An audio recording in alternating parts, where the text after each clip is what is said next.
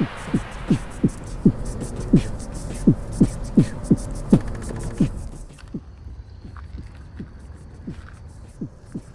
right, listen up.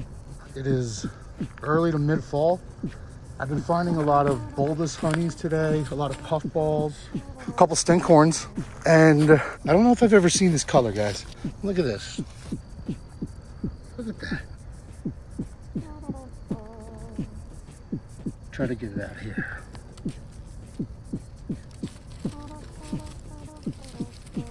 Nice. What is this little guy? It's really vibrant. I don't know if it's translating the brown of the honey ones.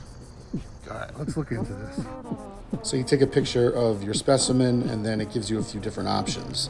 You select one and then you can compare the above picture, which is yours, to the below ones from people that have previously, quote, identified, end quote, the mushroom.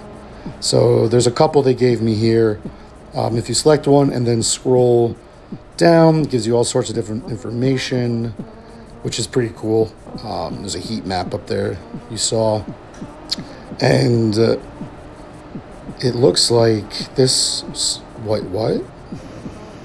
And no, I didn't smell radishes.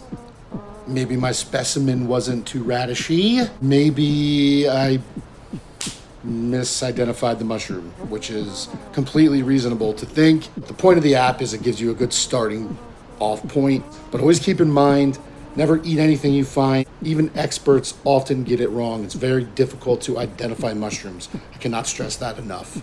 I cannot stress that enough. I cannot stress that enough.